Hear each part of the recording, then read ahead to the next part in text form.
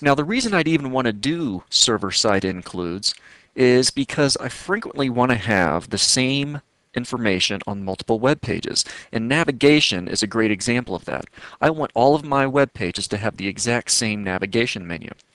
You could also use server-side includes if you wanted to have the same logo or banner at the top of every web page, or if you want to have the same copyright information at the bottom of every web page.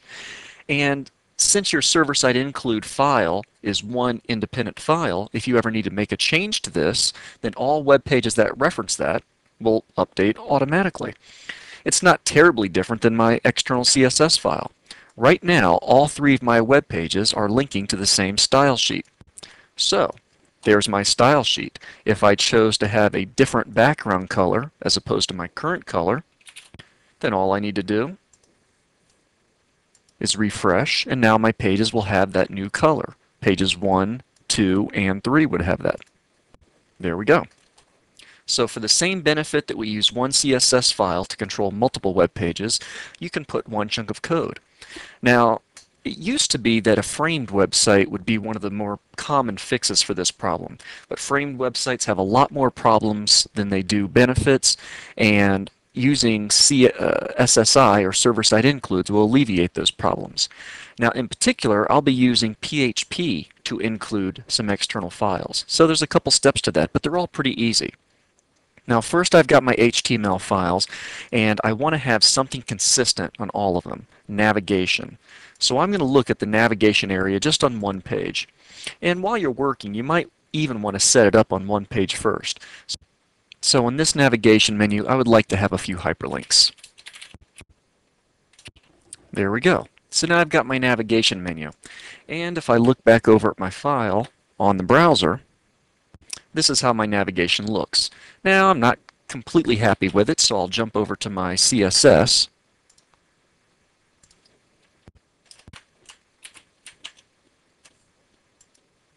There we go. So now I've got a nice colorful navigation menu. And if I'd like to put this same navigation menu on all of my web pages, whether I have 3 pages, 30 pages, or 300, my server-side include will take care of that. Now, the first step to doing this is say, well, I've got the navigation menu that I like, and it's currently on my page 1. Well, I'm going to cut that chunk of code out, and I'm going to go to my include file. Now, this is simply another file in my HTML editor. It can be done with any ASCII or HTML editing program, and I've saved it with a .inc extension. And I'll go ahead and save it again now that I've copied that in there. File, save as, and I'm calling it menu1.inc, and now it's been saved. INC is really just a generic extension to remind us that this chunk of code is going to be included on our other pages. Now, I'm still going to modify my page 1. Instead of having my navigation menu on my page 1, I need to put in a reference code that tells the server to go grab my include code. So I'm going to put in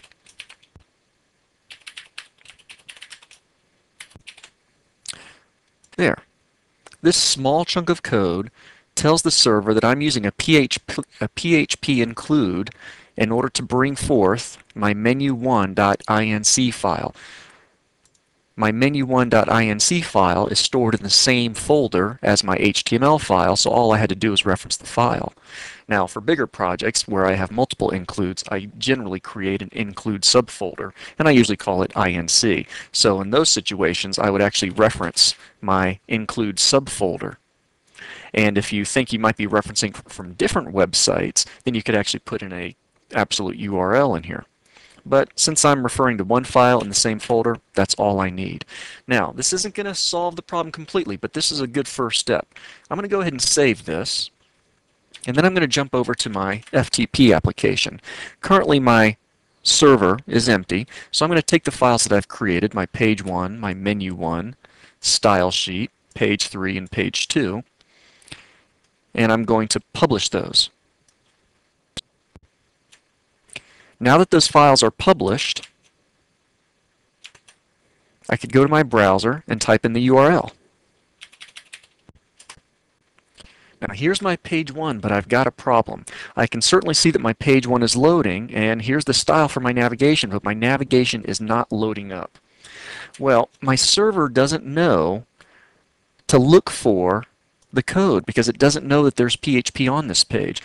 The server that I'm using through dreamhost.com requires us to give a clue that there's PHP on this page. And to do that, I'll save this page again, but this time I'm going to give it a PHTML extension.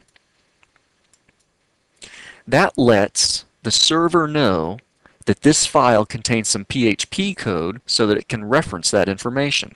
Now that I've resaved this file, go back to my FTP program. I'm going to publish the new PHTML file. I'm going to make a change on my web browser to reference the PHTML file. Now my navigation loads up. So, solution one to this problem is simply to use PHTML extensions. Now that can be kind of problematic though, especially if you're used to using HTML extensions. You could easily forget to make a hyperlink to the PHTML version of a file.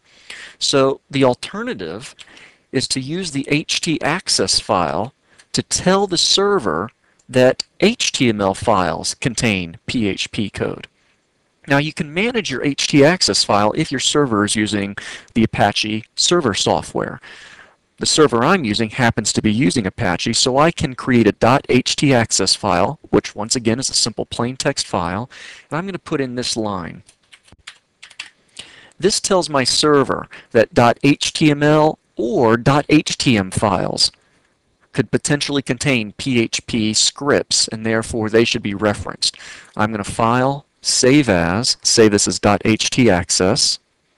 Now I have a .htaccess file. So I can go to my FTP program. Now I need to make sure my htaccess file publishes in ASCII mode, so I'm going to look at my transfer type. It's set to ASCII as opposed to auto or binary. I'll publish the .htaccess file. Now with my .htaccess file published to my server, I shouldn't need my PHTML file, so I'm going to delete that. So now I have page 1, page 2, page 3, and my .htaccess file, of course my include file with my navigation hyperlinks on it, and my style sheet. Let's see if it works. I'm going to take out the P in PHTML, reference just the HTML file. Now I'm looking at my HTML file, and my navigation is appearing. So it looks like it's going to be working for us. Now I'm going to jump back over to my source code. Page 1 has the proper PHP code inside, so I'll copy that. And I'm going to paste it onto my other HTML files. So now all three of my HTML files have the same chunk of PHP code, which is pulling my 3 navigation hyperlinks. Since I've made a couple changes, I'll go back to my FTP program, publish my 2 recently changed files, page 2 and page 3. Now if I go back to my browser and reload, I should be able to go through my navigation. Page 2 has navigation, page 3 has navigation, page 1, page 3, page 2, page 1, and on and on and on. Now here's the really great thing about this. Say some time has passed, and I would now like to add some more options to my navigation. I simply go to my include file,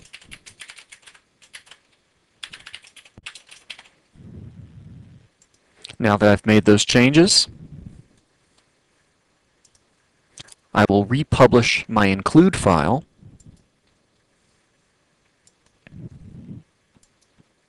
and my navigation menus have all been updated on the various pages. They all now contain those same hyperlinks. So, this wasn't too tough of a process. You already know how to make a regular web page, so now all you need to do is to be able to add the necessary chunk of PHP Include, create your include files that have the standard code. If necessary, create a .htaccess file which tells the server that PHP is going to be found on regular HTML files or HTM files, and publish them all. Then it makes it a lot easier to manage consistent content on multiple web pages.